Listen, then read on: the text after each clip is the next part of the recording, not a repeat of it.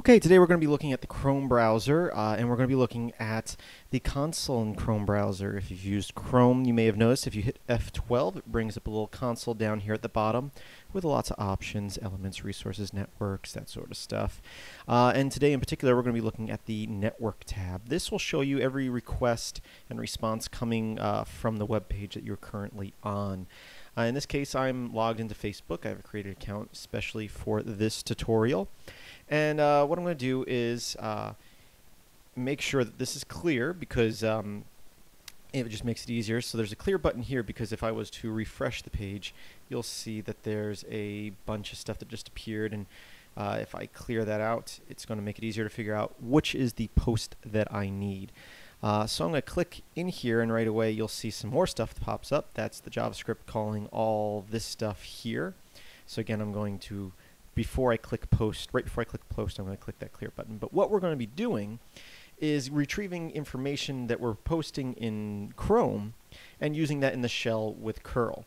Now, you may have heard me mention curl before. I'm sure I've used it in tutorials before. It's similar to wget, which I use quite often.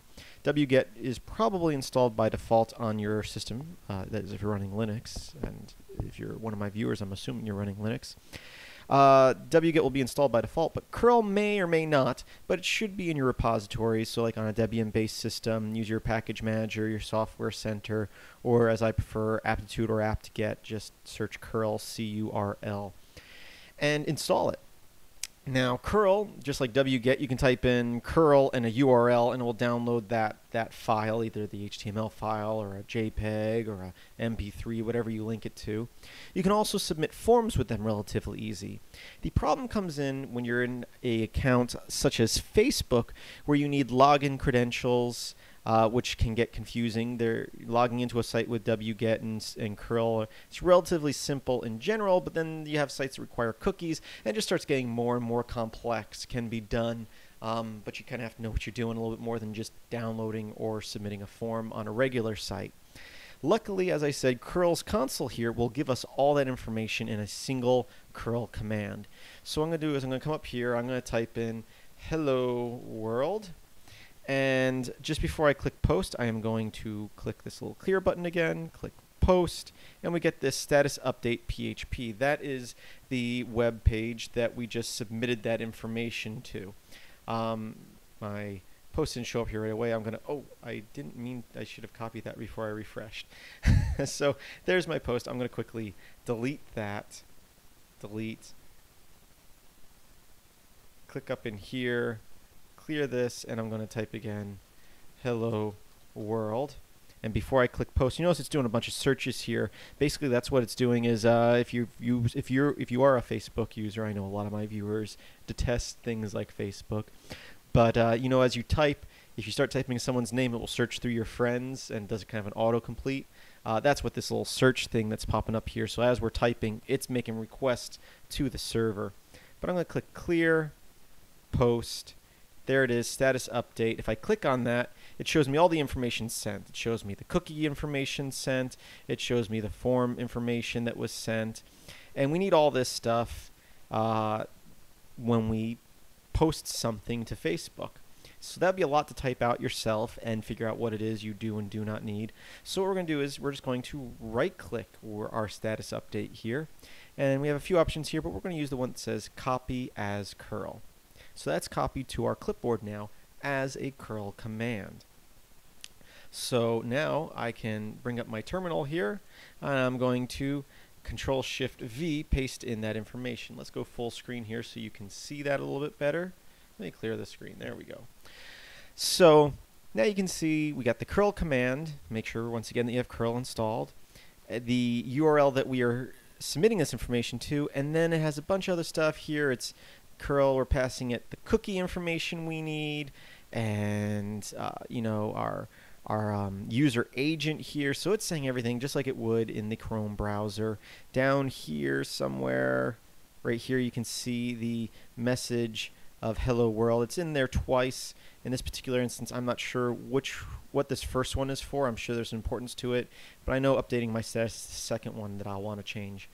But if I hit enter here, in many cases, I will get an error. In fact, I'll hit enter just to see. So we get some gibberish output here. That's just the output from the PHP site. If it output plain text, we would get that in this case. And sometimes here this gibberish here will mess up your terminal, so we're going to handle that here in a second. Also, sometimes you get an error out here. I don't know if this particular case this is messing up so we don't get the error, but I'll explain what the error is and why this did not work, because if I go back to my browser here and hit F5, you can see that I have my one post, which was my initial post. I did not get the second post from the terminal. And the reason for that is, by default, Chrome gives you the command with these quotation marks. And unfortunately, some websites, and in this case, Facebook, some of the information being passed has special characters in it that my shell sees as special characters rather than the particular characters they're supposed to be, so it messes up the command. So what we need to do is change all those quotations to single quotes. So all double quotes to single quotes, which is the same as an apostrophe. Now we can manually go through and change all those, but a simpler way of doing that would be probably to create a file. I'll call it my cURL here. Just a plain text file. I'm using Vim as my text editor. And I will Control-Shift-V, save, and exit out of that file. So now I can cat out my cURL, which is the same command, but I'm going to pipe that into tr. And tr, if you watched my previous tutorials, you can use tr or sed. Right here I'm just saying substitute all double quotes with a single quote. Boom, I get the output. Hasn't run the command yet, but now I can highlight this, copy and paste it, so you can right-click copy, right-click paste, or if you're familiar with Linux, once it's highlighted, it's copied, and we just have to center-click to paste it. I will hit enter, and once again, we still get that output here, which once again can mess up your terminal. So what I'm going to do is actually redirect that into dev/null. Okay, going back to my browser, I will hit F5 here, and you'll see that I do not have the updated posts. And I'm not 100% sure why. It may be that it's seeing it as the exact same post. So what I'm going to do in this case is I'm going to delete this post. Okay, and I'm going to up arrow and run my command one more time. I have had that happen to me before, and I think it's because I didn't change anything at all in the command. So there, if I refresh, you can see that post is there now. Run it again. Let's see if it gives me a double post. Yeah, because I'm posting the same exact information, the same cookies, the same text, it's not seeing it as a new command. So what I'm going to do, which may have originally happened, but I will tell you for sure that changing the double quotes to single quotes will fix the particular problem I was talking about. Maybe in this case I didn't have that issue, but if you ever have a problem where it's giving you error, give that your first try at fixing it. But now if I hit up arrow and I start moving back until I get to where it says XHPC message equals, which is the second place where it has my message, because the first one is XHPC message text equals. And you could change both, but I do know just changing this second one is the one that will change the post that I'm seeing in my browser. So I'm going to change this from saying hello world to hello tux. I will hit enter. Once again, we redirected it to null, so it gives us a nice little output here. I'll hit F5, and Facebook sometimes runs slow. Refresh it again. There we go. So now we have hello world and hello tux just by changing the text. I'll go back in here and I will change it again just to show you. Let's see, it might be faster to go this way. So basically, you can take this output now that we've created it and put it into a shell script. Let's change this, say metalx1000, hit enter, come back here, refresh my Facebook page, and there we go. We have hello metalx1000, hello tux, hello world, all separate posts just by changing the text. So yeah, I guess the issue I was having earlier in this particular case was that I was posting the same exact information. Let me try posting that same information again. Refresh it. Yeah, so if you post the same exact thing with the same exact cookies and everything, it sees it as the same post. As long as you change the text in the post, it sees it as a new post. But also, in certain cases, you're going to want to fix those double quotes to single quotes. May have not been the case here. But you could take this, put it in a script now, and automate updates. You can have your script check another website, grab information from it, and update your page.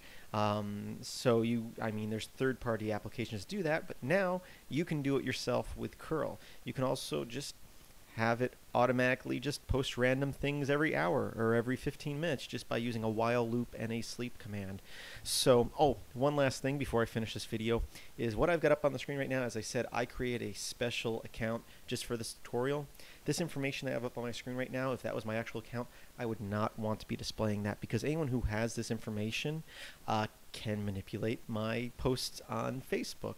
So if you do this and you do put it in a script, be sure you keep that script secure, where other people aren't going to have access to it, because it is the key to your account and posting. So definitely keep it secure.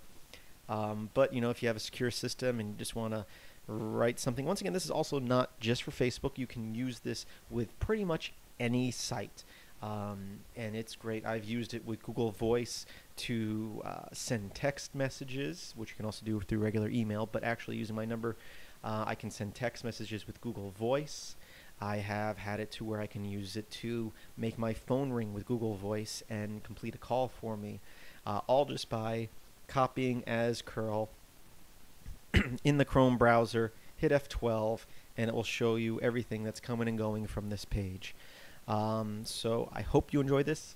Kind of labeled this as a quick tip. It wasn't all that quick, but the basic concept is quick. I just wanted to show you F12, and when you get something, you can right-click and copy as cURL to get that information for your shell scripts.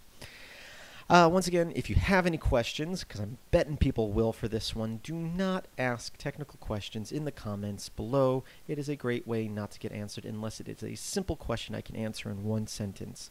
If you have questions that are technical, please visit our IRC channel. It's on Freenode. It's #Films by Chris, Chris with a K. If you can't remember that or don't know how to use IRC, just go to my website, filmsbychris.com, Chris with a K. There's a link in the description. Click on Social Network, click on Help, and it should bring you to a web-based IRC client. I'm not always in there, but there are other people in there that are very helpful. Be patient. Come in. Don't plan on getting your question answered in the first few minutes. Come, hang out when people are talking, ask a question, see if anyone can help you. But that's about it. I thank you for watching. I hope you enjoy this tutorial, and I hope that you have a great day.